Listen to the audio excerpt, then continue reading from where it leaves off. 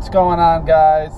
Roller 89 here. I don't know if you can tell, but obviously I'm not in the Cobalt, I'm not in the Explorer, and I'm not in the Toyota.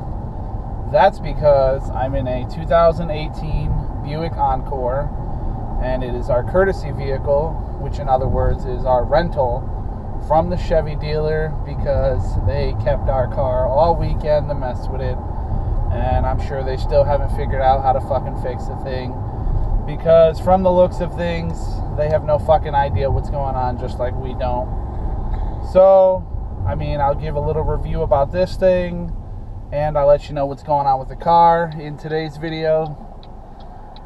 But before I start today's video, guys, I'm going to cut off some cars in traffic, for one. For two, let me give a shout out to one of my newest subscribers. I haven't made a video in a while, and the last video I made, I didn't give him a shout out, but I'll give him a shout out now. It was Jacob Moore. Thank you for subscribing.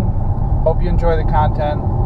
Anyway, guys, for today's video, my car got dropped off on Friday, and they wanted to replace some fucking connector that we already had replaced. I mean, I guess they weren't happy with the way I did it, so they wanted to do it. So I said, fuck it, let them do it. They'll probably do it a little better, being that they do it every day. So they kept the car all weekend. We've called them, haven't called back yet. We're waiting to hear what's going on with the car and how much we owe and all that. So for now, we're in this Buick. My review on this Buick is, honestly, it's a piece of shit. I mean, it's real fancy, you know, if you're into that sort of thing. The windows are kind of huge, kind of annoy me. There's a lot of blind spots. The backup camera kind of sucks.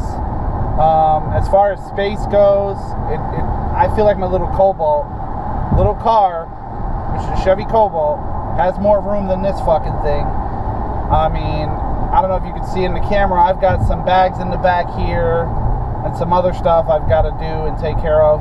And it barely fits in here. My car, I mean, this thing's only got 2 bags in here and the back seat's full.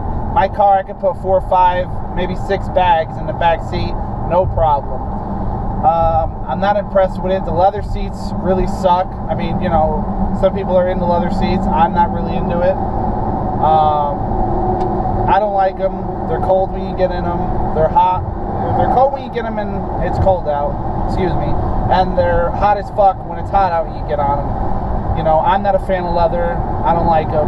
Like I said, you know, I'm not impressed with the interior. You know, I've driven newer cars before as rentals. I've driven, my mother has Chevy Sonic, which I don't really like. That's another piece of shit.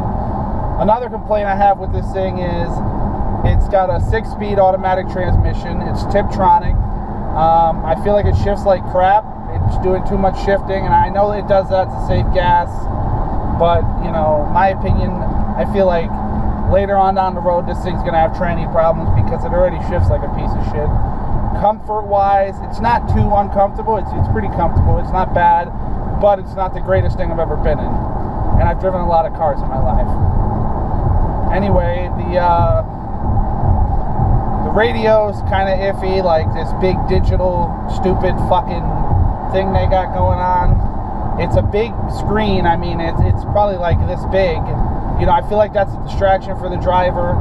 It's good for the passenger if they're using it, but if I'm the only one in here and I'm trying to mess with the radio or do anything with the radio, you know, I feel like it's a fucking hazard. I really don't think you should even touch the radio in a thing like this if you're driving.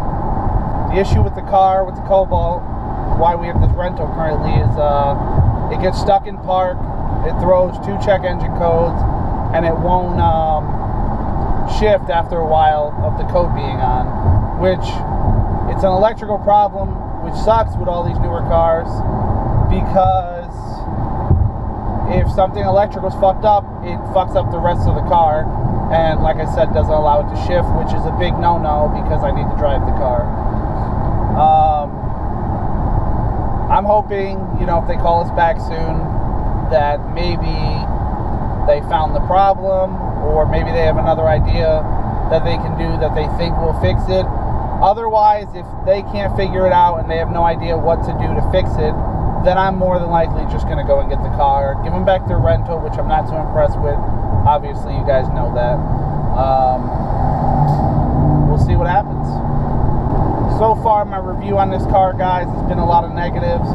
As far as the positives go, it gets up and goes pretty quick for what it is. You know, that's not to say I'm speeding like a fucking maniac. I'm just saying when I need to switch lanes or get over and, you know, get moving and in and out of traffic, it does pretty well.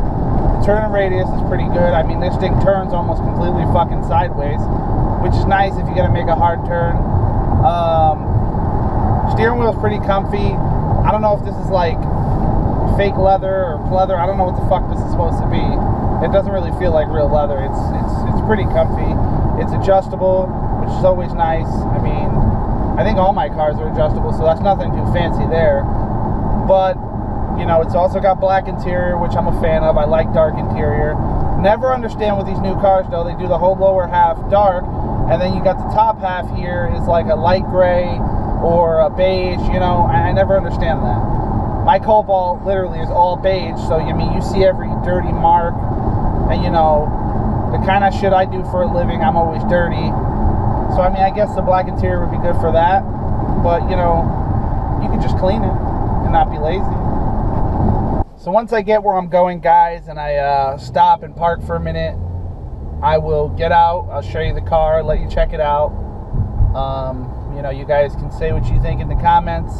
You know, maybe you've had a good experience with these Buicks. I'm not a fan. You know, I'm not really a fan of Chevy either, but I do love my little Cobalt. It was a cheap car. It's good on gas. It's a reliable car most of the time. You know, I like Ford and Toyota. That's just me. I mean, you know, you could be one of those Chevy guy. Oh, Fords are exploding and trannies and this and that. You know what I will say? My Ford and my Toyota both always bail me out. So that's all I can say. My Chevy, it's not that it lets me down, but you know, Chevys tend to have an electrical problem with everything, you know, whether it be the new ones like the shit I'm dealing with right now, or the old ones where you would have lighting issues and it tends to be like a ground wire or something stupid like that, or like one of the sockets for the lights short out, you know. But they do have a bad name for electrical problems. I'm sure they have solid transmissions, you know. I mean, I don't know. I've never really owned too many Chevys. This is only, my Cobalt is only my second Chevy. First Chevy I had was I think it was a 92 or 93. Actually, it wasn't even a Chevy. It was a GMC. It's the same fucking thing. It was a GMC Sonoma, which is the same as a Chevy S10. It was automatic, was the first problem. It was automatic. Transmission was blown. When we had purchased it, we knew it was blown, but the kid had told us the spare transmission he gave us with it in the bed was a good transmission. We put it in, did all that. Was not a good transmission. The fucking thing exploded and would not fucking move.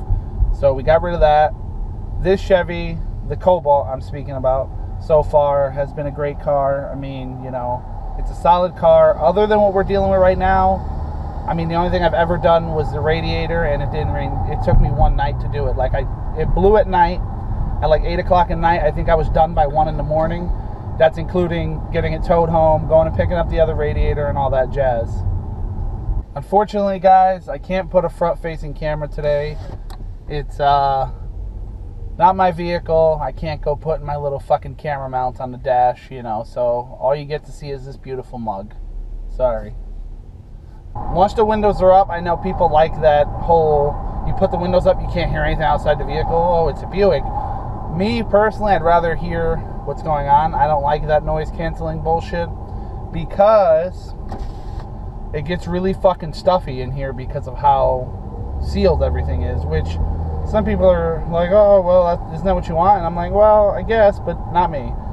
I like that my car has worn out trim and you can hear the air and you can hear shit going around. You know, there's also a cute beagle in front of us right now in the car, in front of us hanging its head out the window, which is adorable.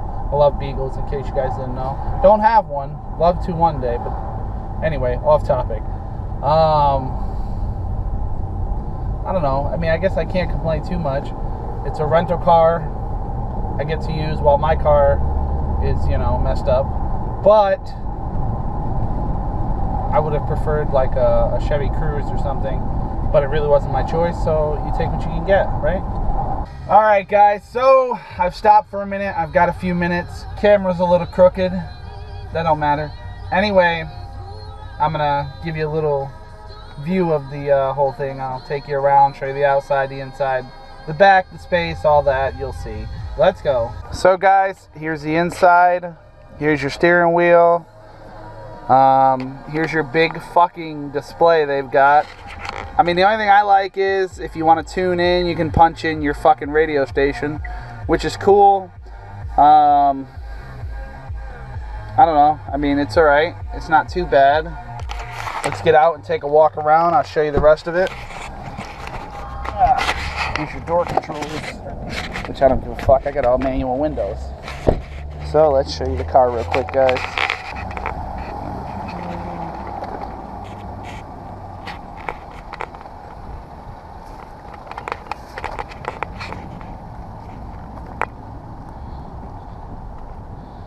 Once again, guys, it's a 2018 Buick Encore, as you can see, courtesy vehicle.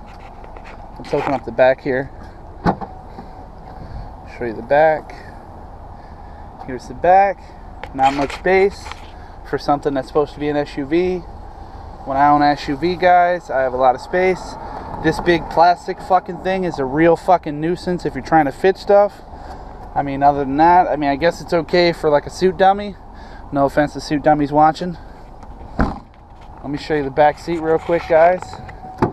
That's another thing I'll show you too in a second. Here's the back seat.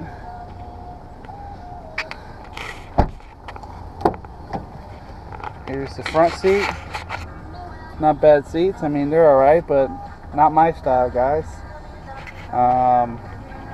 You know? That's pretty much it, guys. I don't really know what else to tell you about the thing. I don't really like it for an SUV. It's pretty fucking small. It's more bubbly than anything.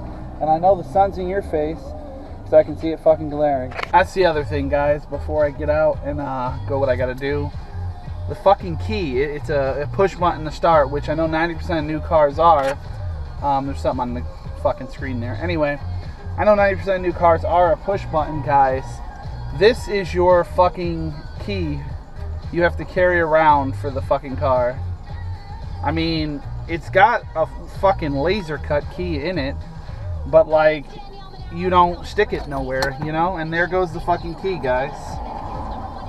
You know, I just don't understand why all the new cars are these big fucking pieces of shit you gotta wear either around your neck, or you gotta leave in your pocket or in the cup holder, yada yada yada. It's gotta be in the car. I find it really fucking annoying. But we'll be back, guys. Gotta run in here and take care of some stuff. So we're back in the car now, guys,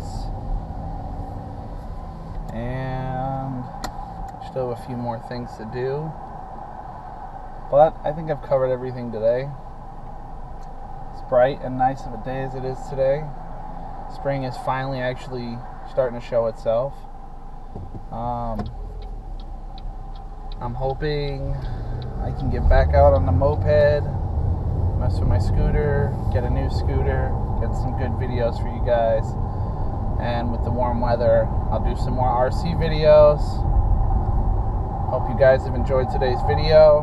Once again, thanks to my new subscriber, Jacob Moore. And thanks for watching. Please subscribe. Roller89. Peace.